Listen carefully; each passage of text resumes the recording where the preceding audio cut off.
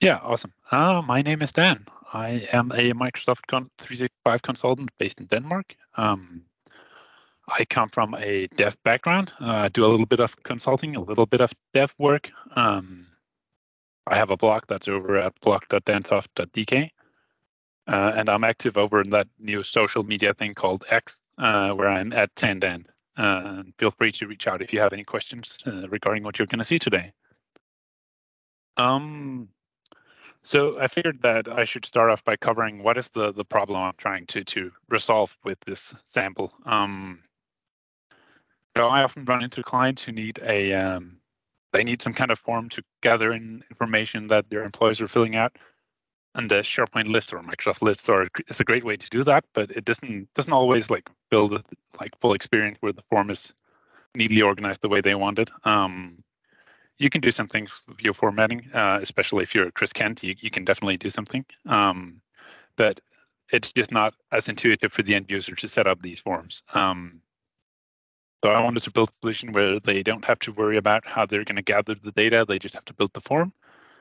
And then I discussed it with my boss, who said, you can't do that. That would take months to build, which for anyone who knows me is the best way to get me to spend 3 nights working on something, doing it. So I got to coding. As I was building the solution, the Microsoft 365 conference went ahead, and Microsoft actually announced that they were going to be doing something.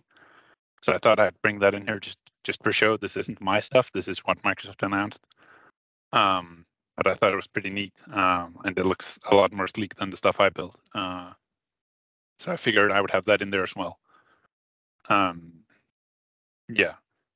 And there's a blog post somewhere. I could probably type that in the chat afterwards to the thing that Microsoft said around this thing. But I figured we should just go right ahead and go into the demo of what it is that I built and what it does. So I don't know if you can see the window I just dragged on top there. Yep, shows up. Yeah, awesome, perfect. So this is essentially the concept. So we have this form that we can fill that out. I can go around and do stuff here. It will show a new field if I said yes to this one, that sort of stuff.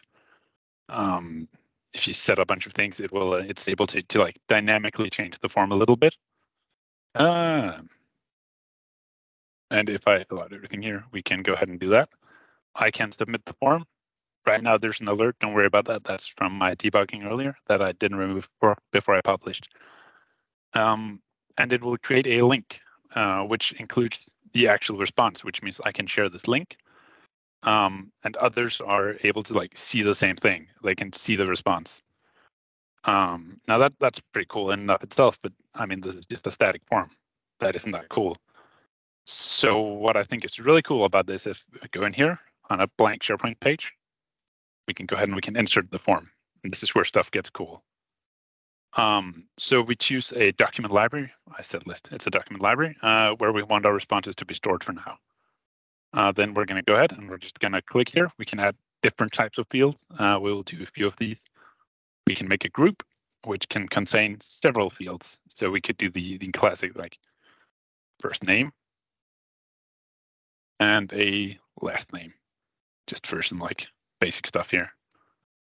Then we can go ahead and we can add another field that could be conditional, and it could say if your first name is Dan, we want to do something inside of this. So this is a design sort of inspired by what we know from how automated logic apps, where you can see there's a border around, just sort of limiting what we can see. So we could do something like this. And we can essentially just keep going here, build out this thing. There's conditional fields, groups, there's multi-choice, bunch of fields that we know from SharePoint already. We could go like this, hit save, and publish that. And there we go. Now we have a form. And if I enter my name as Dan, we'll see that label thing appears because that's conditionally based on that name. We can fill this form out, and it works just the same. And there we go. Now, something that I thought was pretty cool about this that we don't get with Microsoft Lists is we can save this URL now. I'll open that in another tab just so we have it. We can go back in here to the like plain form. We can change the form. Let's go ahead and add another field. That could just be a number. How old are you? Save that. And that's now here. But if we go back to the other thing, so this is the form that was submitted earlier, and refresh that, it will still remember what the form looked like at that time. So this is done in a way where I actually save like the schema for the form as well as your response, so that we can make sure that we can show exactly what was happening when you filled out the form initially. Let's take a look at like how the responses are stored. Currently, that is a bit of a hacky way, and I'm not quite happy with it, but it works. So I'm essentially just generating a JSON file, and I'm dumping that in the document library. Here we can see the schema for the fields, which is simply just some like made-up schema that I came up with, where each field has an ID that is essentially like the field's internal name mapping to somewhere else. This is a field group that doesn't use anything, but if we take this one, which is the first name, we can see that down here the response was Dan. And we can see that there's a lookup field for that in the conditional field, and the match value is Dan. So this is just really basic like JSON schema structure to generate the like how the form should look in the end. And then because I store everything together, that makes me able to display the form exactly as it was at the time. Yeah. So let's close the demo down and move on to talk about which like field types. We saw that earlier too, and actually Daniel had a similar enum in his solution earlier we saw, but essentially I just chose like the fields that made sense to me. You could go in and you could add something like lookup fields. I know there are people in the GitHub repository now that are looking into adding like user fields and lookup fields. I wanted my first version to be, I don't want to say SharePoint less, but I wanted it to be something that essentially could function outside of SharePoint. Right now, the only like real connection there is that I use PnP.js to store it into a document library. You could call any API with that data and store it somewhere else. Yeah. Let's move along and look at some code. I will go ahead and I will open up a Visual Studio Code over here. So I'm trying this thing called Code Show for the first time, so bear with me here. The first thing I wanted to show you is React hooks, which is something I've been playing more and more with, and I really like. So I built a hook that I called useObject that is like a generic hook. And essentially what this allows me to do is when I'm setting the state, so it's the good old, like if you're building class components, you use set state. Every time you have to do that for an object, you have to do the spread operator first. And I'm essentially doing that like packaged away here. So whenever I'm changing something in my state, I can simply say change, and then this is the field ID or the field value the value on my object that I want to change, and the new value. Do a bit more zoom here just in case. So that's something that I really like about using these React hooks. This was one of the first projects where I really like put it to use and like tried forcing myself to do it. That's just a little like thing that I thought was pretty neat as I was looking over the code.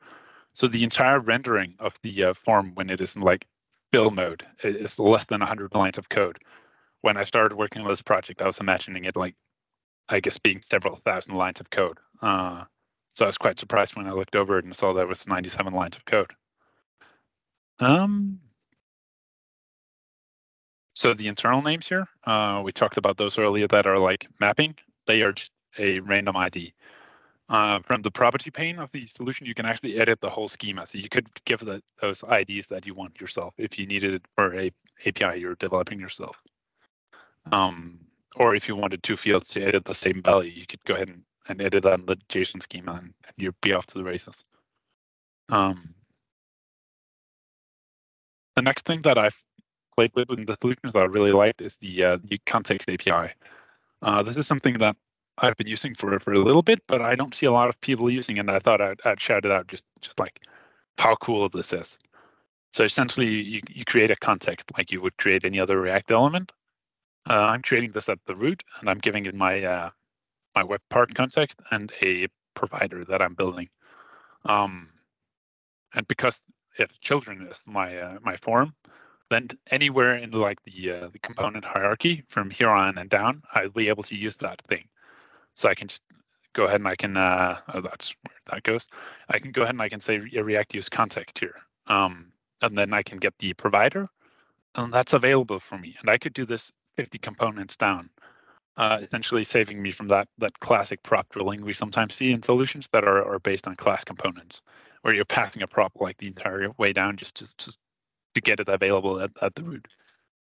Especially if you're using the PNP React reusable controls, a lot of those want your context, which you might not have passed through all your other components. This is an easy way to like share that down. Yeah. And there's the usage of it because I extracted it up here.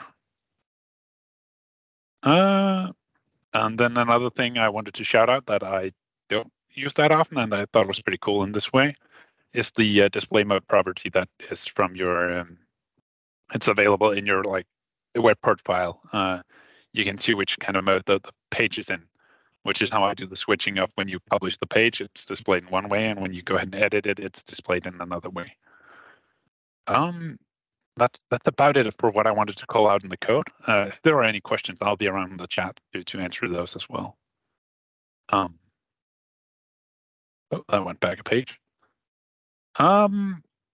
Yeah, then I just wanted to round out my presentation with a few things that I thought might be cool to add later to the solution, or if you feel like it, you can go ahead and do that.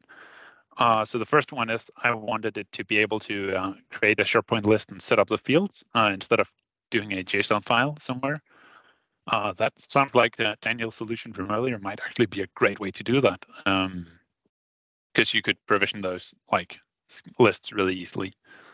I'll look up user fields. Michaela over on GitHub said that she would look into that. I don't know if she's gotten around to it yet, but it would be pretty neat to do.